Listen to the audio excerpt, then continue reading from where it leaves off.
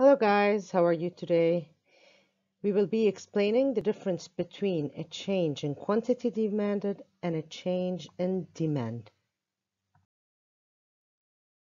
So, by the end of the lesson, hopefully, you will be capable of understanding what's the difference between a contraction and an extension, and you will be able to analyze the reasons behind the shifting of the demand curve.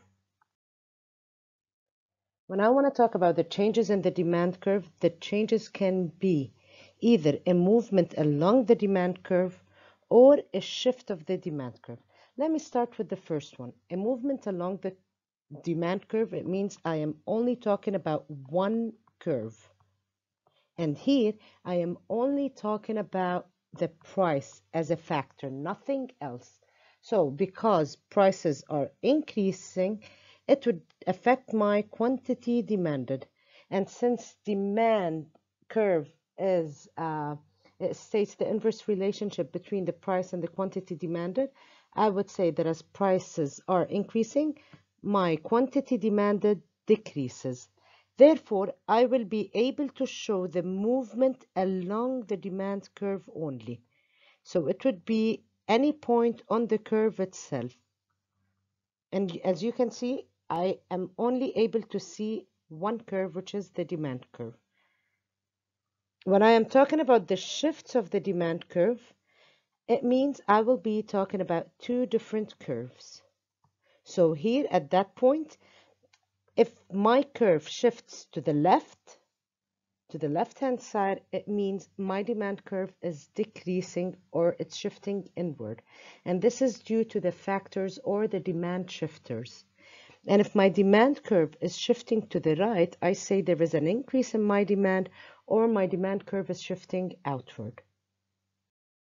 So what is a movement along the curve?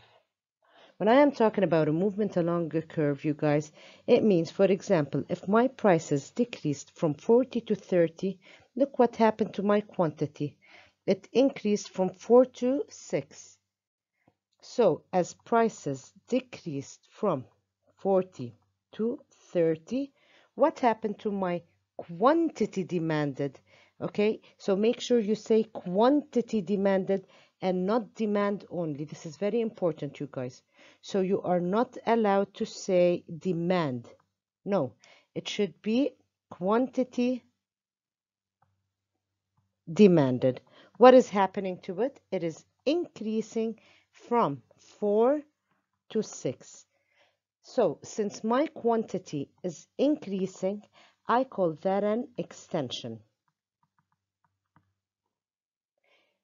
On the other hand, if I want to explain a different scenario here, and I will be explaining it with a green color, if my prices increase from 30 to 40, also my quantity demanded and not my demand changed. It decreased from 6 to 4. Since my quantity demanded is decreasing, I would call that a contraction. So when I am talking about a movement along the curve, as you can see, I will only have one curve to study. And it is happening because there is a change in price. And I considered all the factors that affect the demand being constant. I call this case ceteris paribus. Ceteris paribus is when I am only studying price and it is affecting my quantity demanded. That's it. I consider factors such as income, taxes on income, population, advertisement, all of them, I consider them constant and they remain unchanged.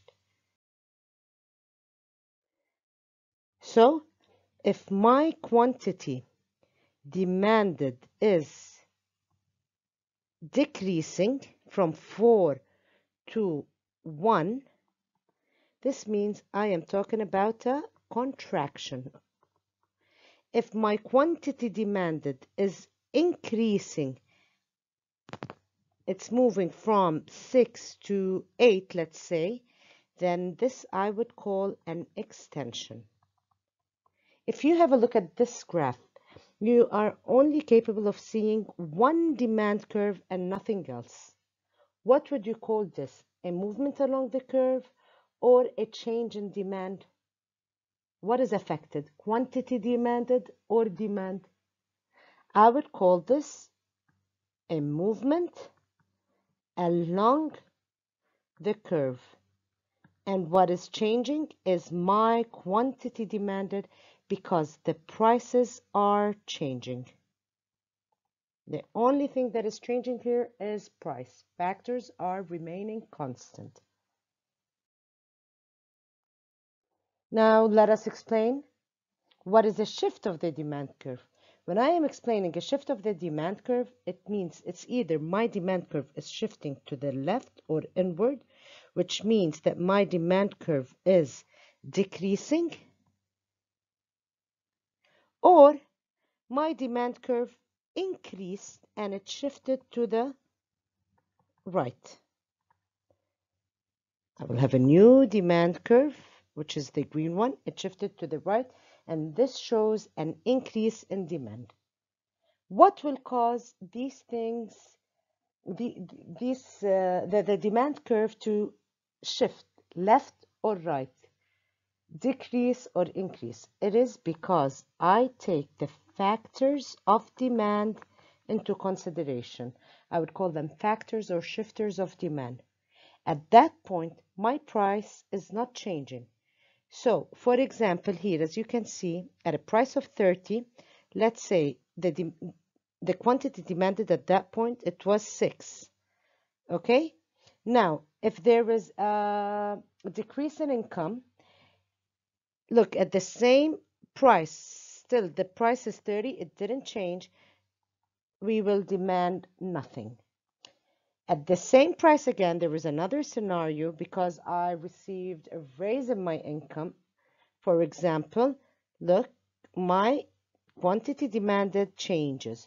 So here, prices are not changing.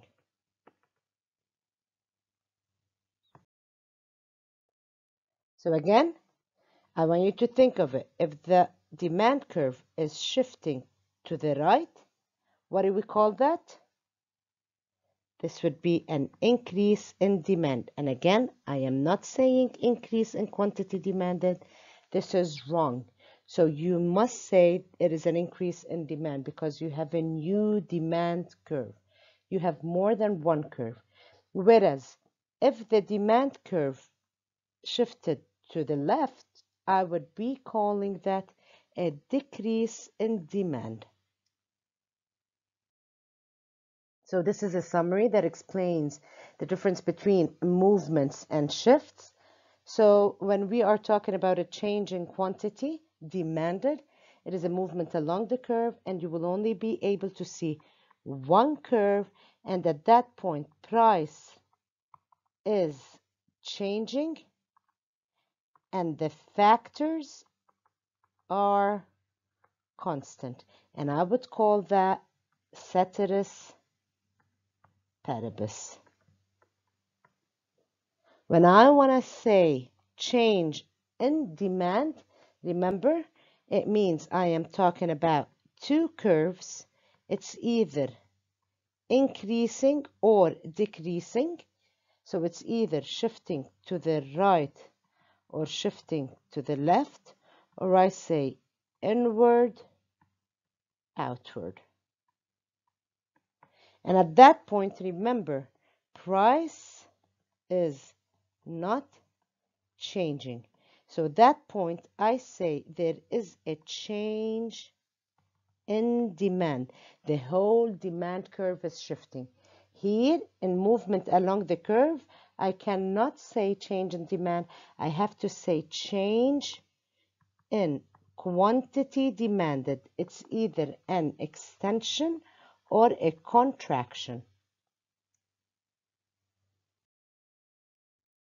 So this is like a summary, the difference between movement along the curve and a shifting of the curve. Okay, so please have a look at it. All right, so since I finished explaining the objectives, I would like to ask you a few questions. What do you think would happen to the demand of a product? So to the demand of a product when the price increases. Demand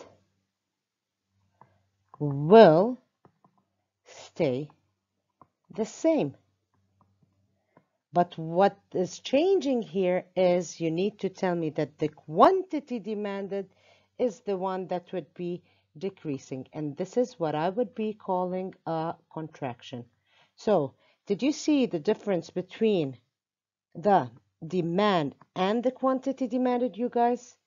Remember, price, when it changes, it is affecting quantity demanded.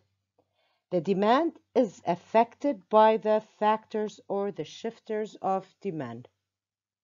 Okay? So when I am saying price changes the quantity demanded, I would say, so price changes the quantity demanded, I would say that would be a movement along the demand curve, and this is where I will be having only one curve. And the shifters of demand are the ones that will shift the whole entire demand curve, either to the right or to the left. Remember, you always need to label your graph. All right, guys, that would be it for today. Thank you for listening. Please don't hesitate to ask any questions. Have a lovely day.